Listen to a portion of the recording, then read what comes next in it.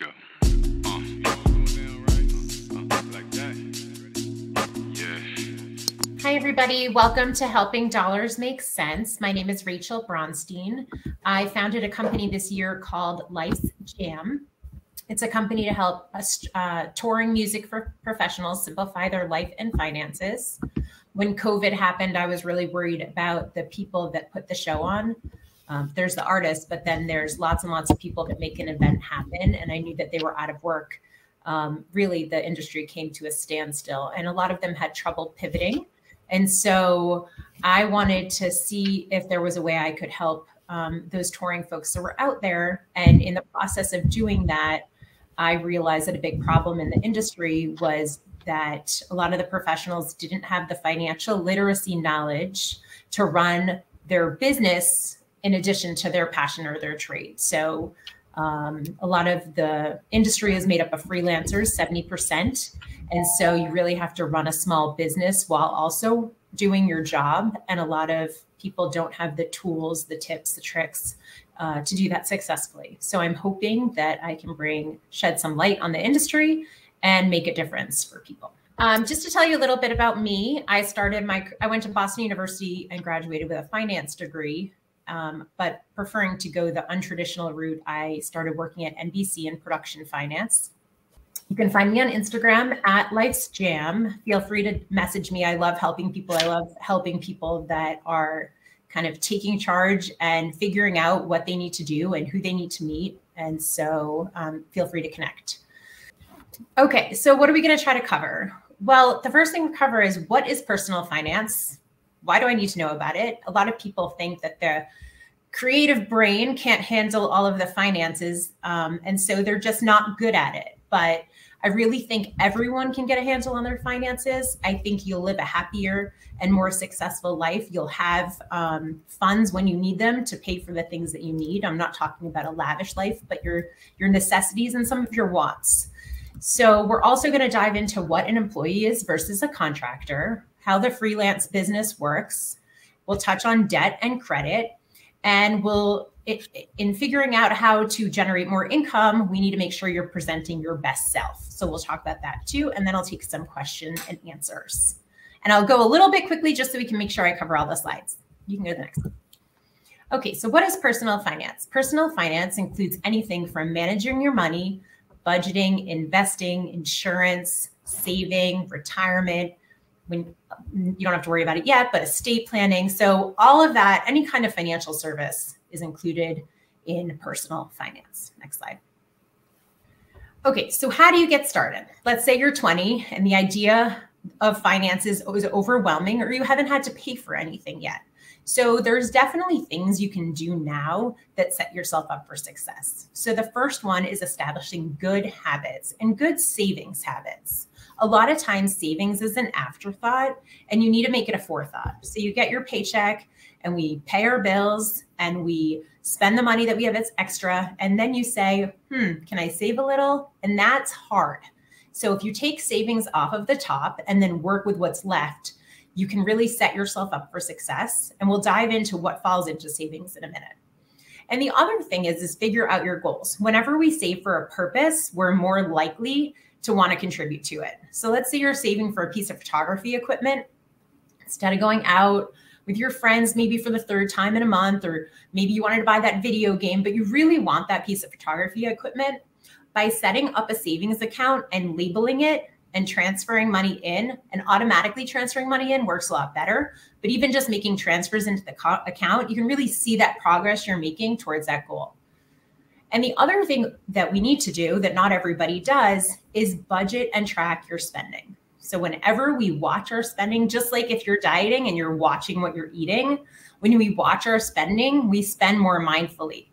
We think about it for a minute. We don't impulse shop as much. I'm not saying we don't, but we're more careful with our spending. And then the other thing that I think needs to start when you're young is setting up an emergency fund. So maybe you're responsible for your car and you get a flat tire and it's $150, or you need new brakes, or you just moved in with friends and you rent an apartment, but you have an expense that you need and you don't have it in your budget. I think having that emergency fund is key, because what happens is when you don't have that, you put it on a credit card. And if you can't pay that bill, now you're running a balance on your credit card. And now it's accruing interest, which means the credit card company is charging you money on top of the money that you used to buy the item. And so you're paying more for that. And people, maybe one thing's not a problem, maybe two items not a problem, but people get into a really bad cycle, and credit card debt is a huge problem in America. And I just want to set you up right so you can kind of tackle that and pay your bills every month and not get into that situation. And building that emergency fund is key. And then the other thing we really want to do is when you're young, typically it's when you get your first job, you want to save for retirement. And so if you get a job and you work at a company that is hiring you as an employee, getting a 401k plan might be part of your benefits. But in the music industry, so many people are starting out on their own, or they're getting set up as a freelancer contractor because that's how their area of the business within the music industry works. And when you do that, no one's teaching you how to do these things. And it's really, really important. So we're going to dive into retirement in a few minutes. Next slide. Okay, so how do I make a budget? A budget can be overwhelming. You might not know where to start, but the general rule of thumb in the industry is 50, 30, 20. So 50% goes to your needs, 30% goes to your wants, and 20% goes to your savings. If you're a freelancer, you need to save for taxes. I can explain that more in a minute, but I suggest you set up a separate savings account that you move money right off the top.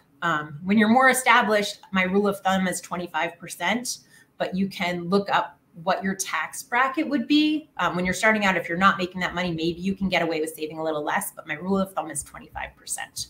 So you would move that money into savings, and so you don't worry about it. And then you take your wants, your needs, and you have your leftover money.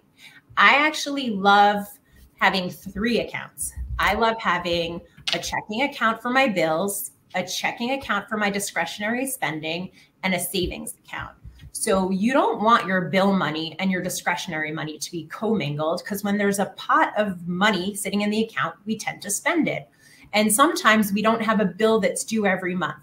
So we might have an expense, and in theory, on our budget, we should be moving money every month into an account. So when we get that bill, we can pay it. But a lot of people don't do that.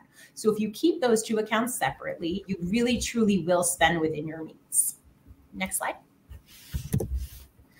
Okay, so here's my example. You have a part-time job at the music store. You get paid $10 an hour, and you work 20 hours a week, and you need to pay for dining, gas, your phone bill, and you want to save for some music equipment.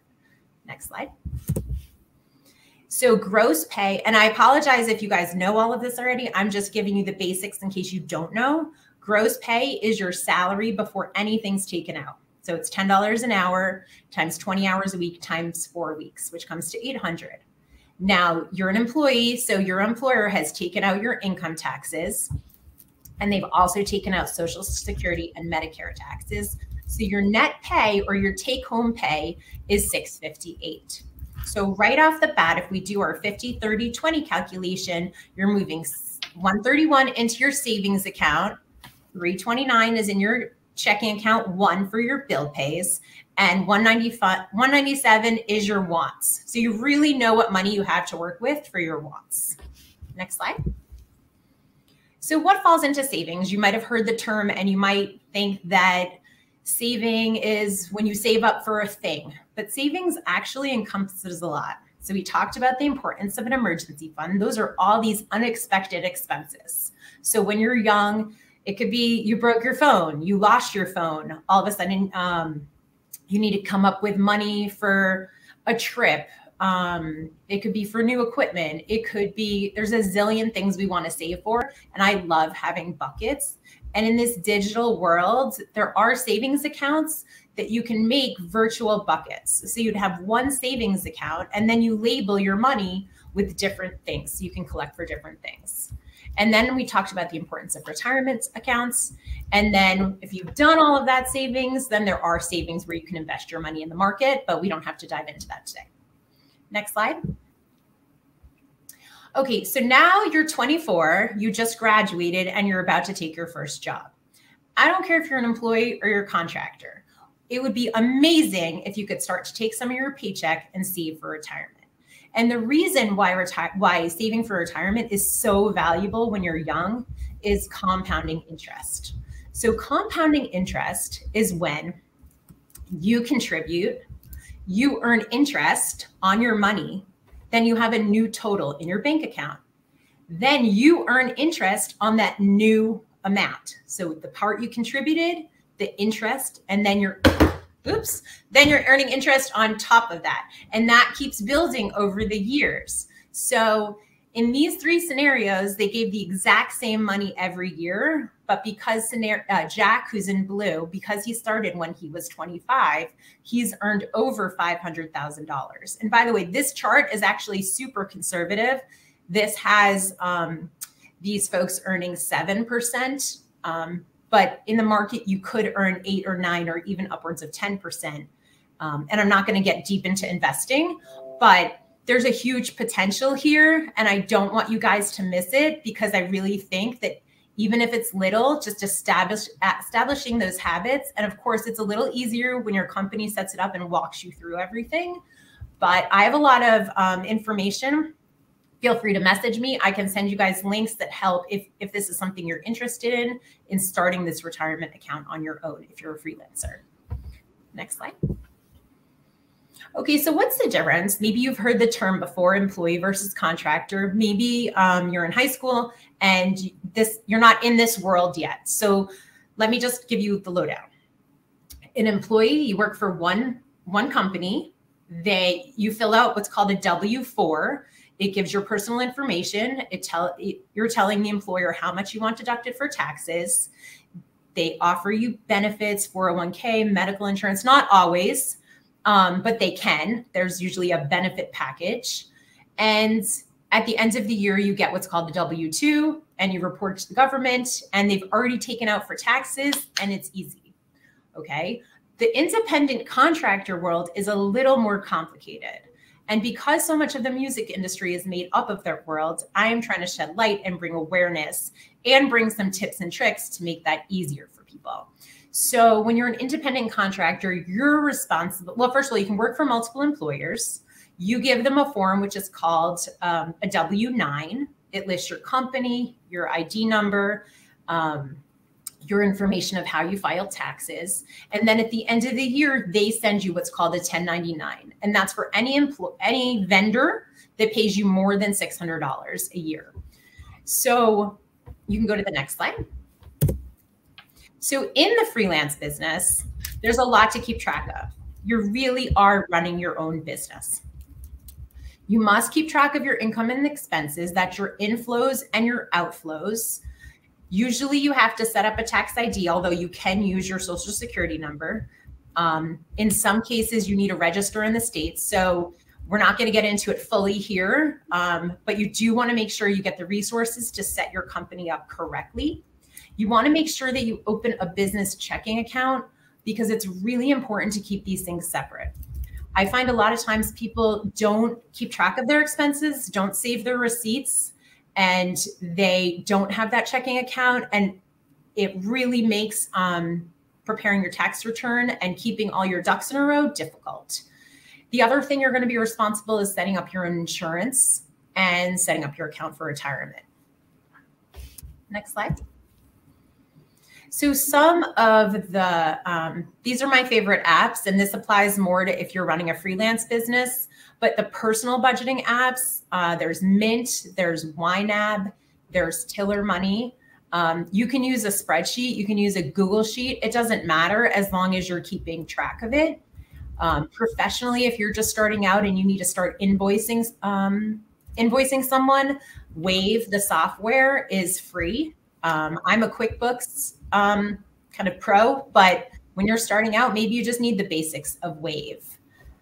Whatever it is, it doesn't matter what you are using as long as you stick with it. And my rule of thumb is to look at your finances once a week. I like to you can download your finances into what's called a CSV file, which is basically Excel, and keep track of it that way. Or you can use one of these programs. As long as you're downloading and categorizing everything once a week, you really can stay ahead of it. I've talked to industry professionals who say it takes them 2 weeks at the end of the year when they're preparing their tax return because they didn't do it while they went. So it becomes a headache. It becomes a thing that nobody wants to do. And it just gets pushed off and pushed off. And you're probably missing money too that way because you haven't kept up with it. You might be missing an expense that you could have deducted. So you get a tax credit for these business expenses when their purchase is made for your business. Next slide. Okay, so what is credit? Credit is the ability to get things now that you pay for later. And all of that information about your borrowing gets reported on credit reports, and there's 3 agencies that report that. Everyone can go to www.annualcreditreport.com to get free access to your credit reports once a year from each of the 3 reporting agencies.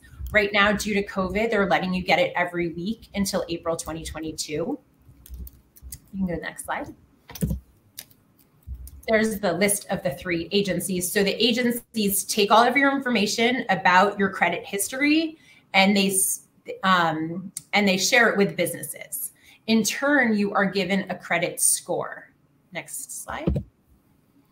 Your credit score can range all the way from 300 to 850, 850 being the best. And you might also be thinking, I don't need to borrow money right now. Why do I care about my credit score? Well, establishing your credit score when you're young is also a huge win. It's kind of like the thing you don't need until you need it. And then when you need it, you really need it. So you can go to the next slide.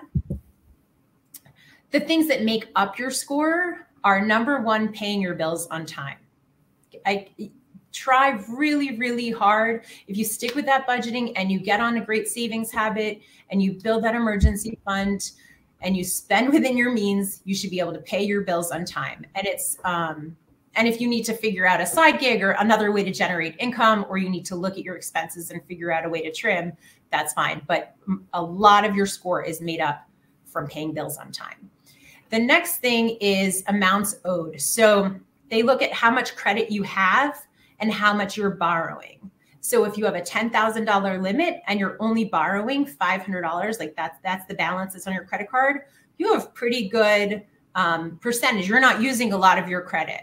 But what happens when people get into financial distress is they max out their credit. So they use all that available credit, and that greatly affects your credit score.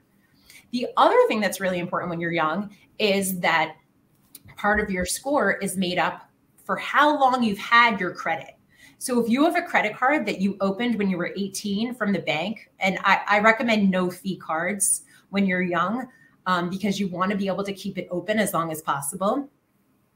So if you have that bank account that you opened when you're 18 and you've been paying that credit and you've been paying that credit card bill on time every month, when you're 30 and you need to apply for a mortgage or you want to buy a car or whatever, you've established that length of credit history, and that's looked at as very positive. Next slide. So here are all the ways that building your score when you're young are important. So I mentioned applying for credit, renting an apartment. Sometimes they do a credit check. If you don't have credit, because a lot of young people don't have credit yet, they might ask for a larger security deposit. Sometimes if you're coming off your parents' phone plan and establishing a phone plan of your own, they'll check your credit and you might have to put a deposit down. If you need to get insurance on your own, sometimes when you get a new job, believe it or not, they check your credit. And refinancing student loans, they check your credit. Next slide. So here's 4 examples of 4 people that took out car loans. So loan 1, they decided that they were going to buy the $20,000 car, but they were going to put a 20% down payment. So they were going to give $4,000 in cash. They got a great rate. They have great credit, and they're only going to take a 4-year loan. Then example 2, they're also at 3%, but they took a 5-year loan. And loan 3, they took 3%, but they're taking a 7-year loan. And loan 4 is actually a client that I'm helping right now in the music community. He has terrible credit, and he has a car loan for 7 years at 13%. Next slide. So the winner is Credit Matters. He is paying $9,000 more for the car with a monthly payment equal to loan one, and loan one is done in 4 years, and owns his or her car for $9,000 less. One word to the wise: if you are going to buy a car, never give the amount that you're willing to spend. So let's say you've created your budget. Don't say, I have $250 to spend towards a car, because that car salesman is going to find a way to craft you a deal that you pay $250 a month. You might be paying it over 7 years instead of 4 or 5 years. So you always have to look at the total that you're going to spend on the thing that you're purchasing. It can be really hard. So take somebody that is supportive of knowledgeable and can help you. Next slide. Okay, diving into debt. Debt is a huge problem in America. It's a huge problem in this age group of 18 to 24. The number one cause of debt in this age group is student loan debt. I think a lot of times people take student loan debt and they borrow more than they can pay back within a reasonable period of time. So the rule of thumb is, if you need to take student loan debt, and a lot of people do, most people do, I think it's at 67% of people need to borrow for college. The rule of thumb is to take no more debt than what you think you can make in your first year out of college, the annual salary. So if you think that your first job out of college will pay you $40,000, theoretically, you shouldn't borrow more than the $40,000. In theory, they're saying that $40,000 will take you 10 years to pay back. So about 10% of your check would be going to student loan debts. They say any more than taking 20% of your check to pay back student loan debt is too much. It's too much of a burden. So that's just my little tip there. And not the second biggest debt at this age group is credit card debt. So learn how to use a credit card wisely, pay your bills off each month. If you're nervous that it's too easy to spend on the credit card, you can move to a cash envelope system or a virtual envelope system where you designate. The YNAB app is really good for that. It assigns all of your money is assigned. You've told your money what it's for down to the dollar. If you like and want to build your credit, but you're still nervous about having a credit card, you can pay off your credit card every week. They don't care how many payments you send them.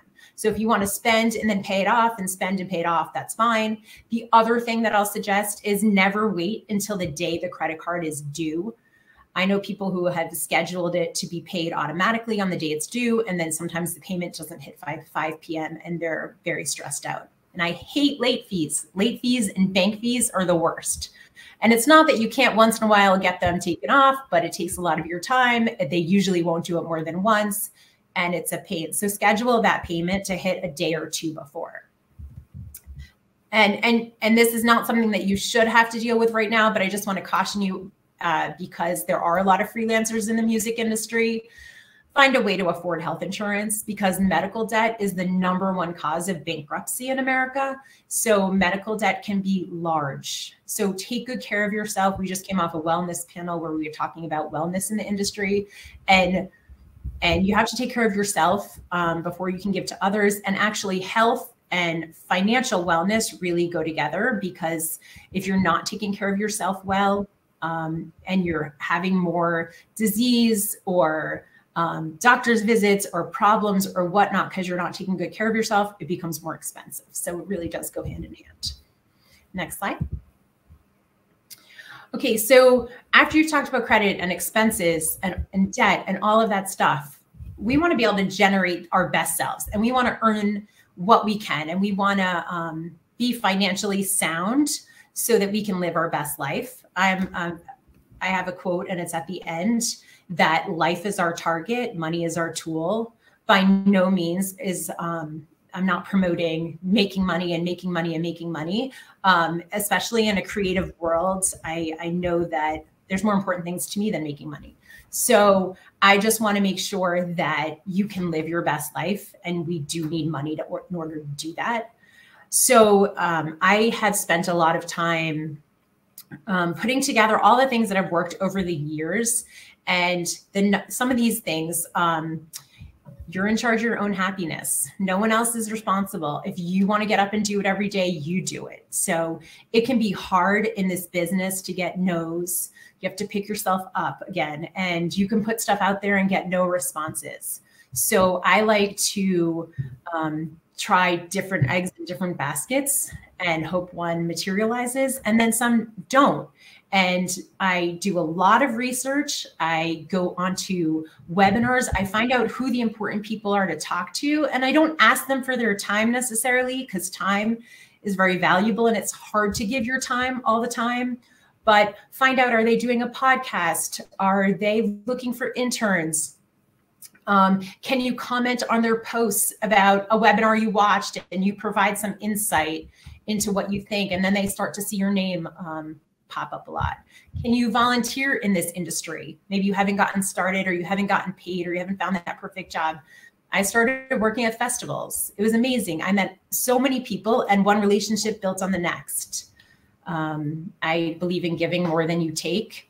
And on the money side, establishing the good habits, sticking to a budget, and really importantly is creating multiple revenue streams. And there's a great book out. I'm going to drop the link in the chat. I have some other links I'll provide you guys. There's a great girl on LinkedIn. She shares her top tips for creating the best LinkedIn profiles, which have made a huge difference. So I recommend all of those things. And I think that can, oh, I might have one or two more slides actually. Go to the next one. Okay, so my takeaways are, if you've absorbed all of it and it's too much, start simple. Start with a savings account and start putting money away automatically. If you're 22 plus and you've graduated college and you're not working at a company that offers you a 401k plan, set up a retirement account. If you're offered a 401k plan and your company matches, which means every dollar you put in, they put in $1, that's usually up to a certain percentage, like 5%. Try to do the match. It's free money. Create your own budget. And I love tapping into free resources. I have a ton. So if you've shared your information with me on the link that I dropped at the beginning, I'm happy to send you some more free resources. Thank you guys. And you can find me, direct message me. I love responding to everybody. I'm happy to help. So I guess I will take questions now if that works, Alexa. Yeah, let me see if I can get out of the screen share here. I've got two computers going. All right, I did see a question come in from Dom. Yes. Asked, what if the artists are abroad? So is there anything different when artists are international that they need to look out for? They definitely should. I don't know the international laws. A lot of this stuff is similar as far as keeping track of your finances and being financially responsible and spending within your means. But as far as like the specifics, I don't know. I definitely would tap into a CPA, an accountant, especially if you're traveling with music and you're getting paid from different countries. It's very important to understand what the rules are. And do that correctly. Awesome. Let's see. That might be it. Does anyone have any last minute questions in the group? I know I talked really fast. And you know what? I'm going to drop some of the links that I was talking. Oh, you know what? There is a great webinar that was started by an HR industry exec during COVID. And it's called Who Knew the Most Important People in the Room. And they bring music executives in every week and do these webinars that are amazing. I haven't even been able to keep up with all of them, but they're all on YouTube. And they're awesome. So I suggest watching some of them. And then the other thing, if you want to get into tour management, it's called Tour Management 101. And these are all tour managers that pivoted during COVID. And they created a tour management class for free. Basically, they get online. I think they've created 100 episodes or something like that, close to it. And they teach you all about touring. And it's amazing and super informative, and it's free. Right. Since we have a little bit of extra time, I've got a question for you. Oh, sure. Let's say somebody listening has never budgeted or never saved before. What's one tip that you'd give to them to get them started? So getting the right bank accounts is the first tip.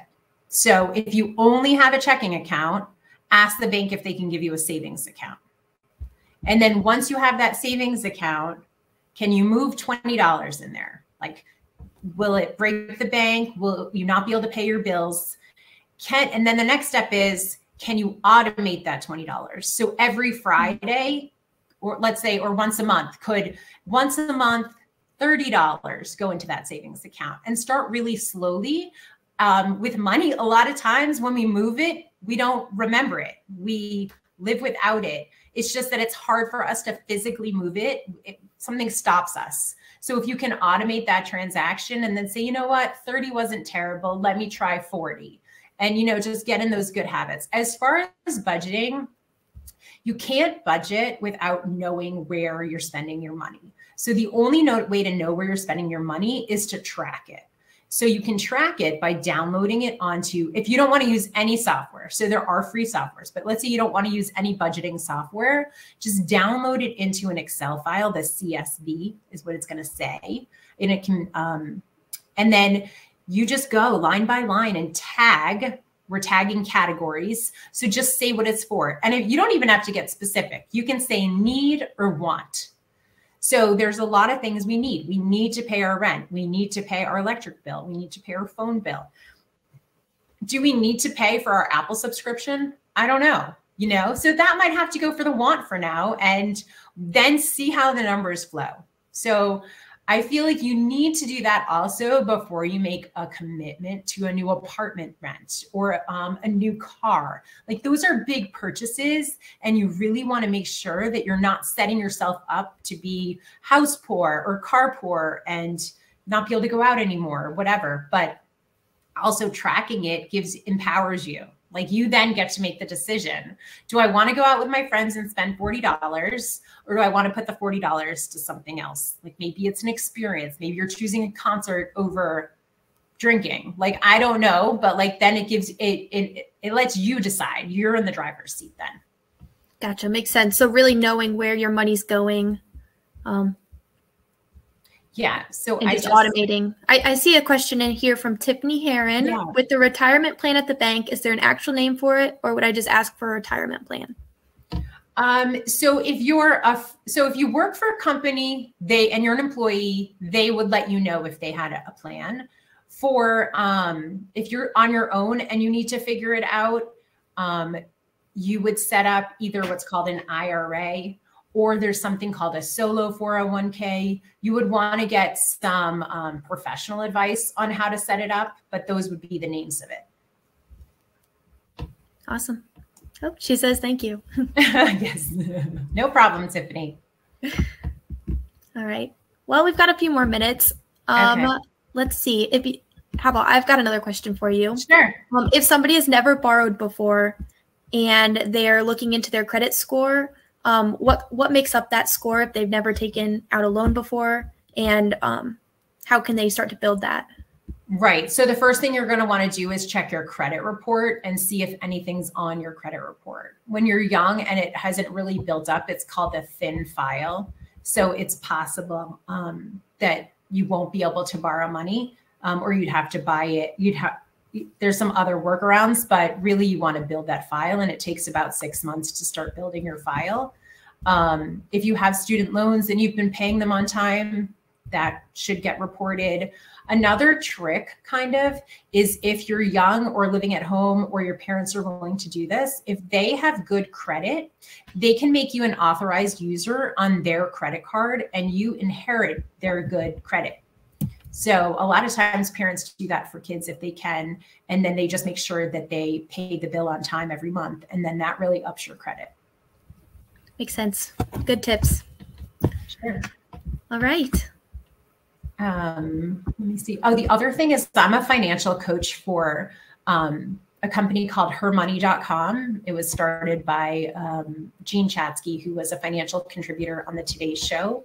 And she has a lot of valuable tips and tricks. And I coach a finance class. but I am going to put her link also. Actually, maybe I'm not because I deleted it by accident. But check out hermoney.com. And I forgot I wanted to add one more. If you're in the music business and you want to make sure that you're collecting all of the different streams of revenue that you can, Emily White wrote a great book on making sure you capture all of those revenue options. And the other thing that I would just throw out there is make sure that while you're pursuing music, you're thinking of also possibly a second line of income, because there's ups and downs in the industry and in the year where maybe you're busy and maybe you're not. And it's nice to have another skill, you know, another go-to talent, another thing that you can rely on. Because I love, we diversify our investments, which means we put things in different buckets. I love diversifying our income to make sure that we're covered in different buckets there too. Awesome. Well, let's all thank Rachel. Let's give her some applause, throw some exclamation points in the chat if you're still with us, and thank you for joining us today.